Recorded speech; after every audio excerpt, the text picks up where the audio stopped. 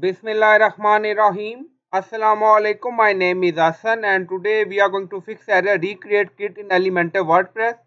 Before starting work, it's my request, please subscribe my channel. Thank you. Now back to our work. Now on screen you see your site does not have a default kit.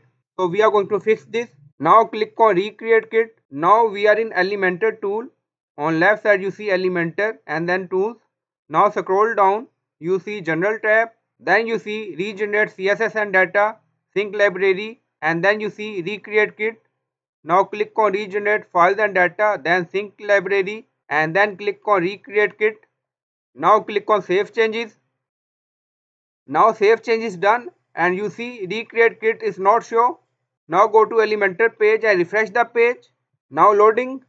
Now Elementor page is open and working fine.